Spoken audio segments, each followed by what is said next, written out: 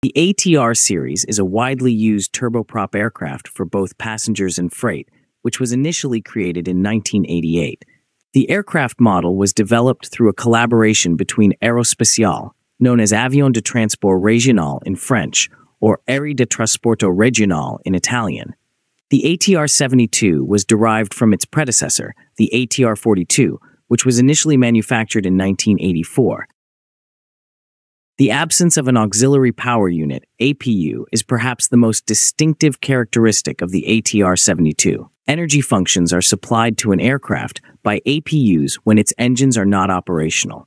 APUs typically operate an aircraft's electrical systems using single or multiple-phase electric power systems. When passengers are boarding, APUs are used by nearly all commercial aircraft parked at the gate.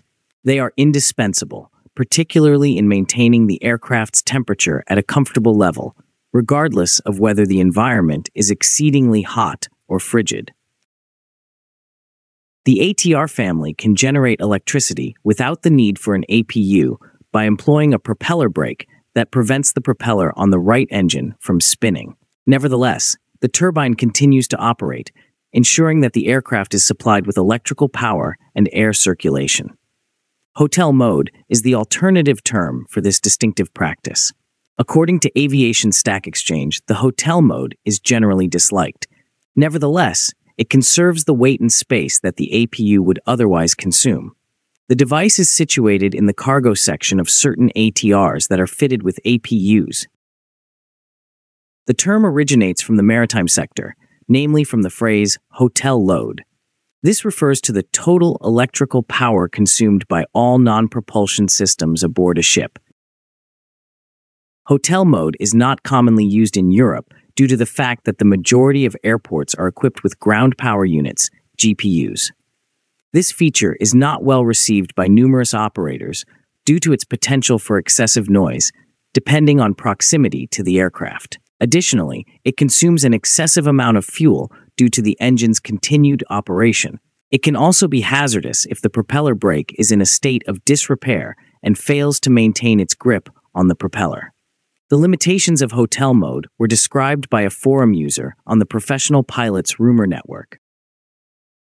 The user writes, "Since every aircraft design decision is a compromise, the prop brake solution does have its limitations. Hotel mode cannot be used full-time at the gate, like a conventional APU. Typically, the ATR cannot be fueled while in hotel mode. Also, most rampers do not care to load bags through the aft service door with a noisy hot engine running 30 feet or so from them. Even though the prop brake can be a very reliable system, there is always the danger of the brake letting go and the propeller rotating with ground personnel in its vicinity. The ATR's boarding method is one approach to perhaps avoid safety issues about hotel mode. The front door is for loading goods. Most ATR 42 and 72 layouts call for passengers to access the aircraft through its rear door. A similar procedure will be used upon aircraft disembarkation. Certain airlines have requested aero bridges at airports to effectively operate airplanes with front passenger doors. Since most other turboprops come with APUs, hotel mode is a rare arrangement. Now, why do you think ATR maintains this unpopular feature? Let us know in the comments. Don't miss out on the latest aerospace insights. Hit that like and subscribe button for more amazing content. Please also take a look into our memberships to support us.